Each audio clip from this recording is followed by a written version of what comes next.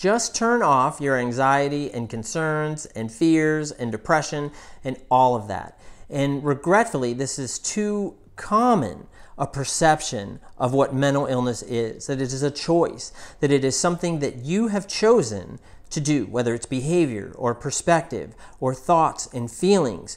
And the reality is that it's not. A lot of times they are internalized patterns that we learned growing up from friends, teachers, relatives, certainly family members, absolutely. And we have to explore those patterns and unpack those patterns so that we can change them and do it differently. And you can empower yourself to not only control your life, but build the future that you want for yourself.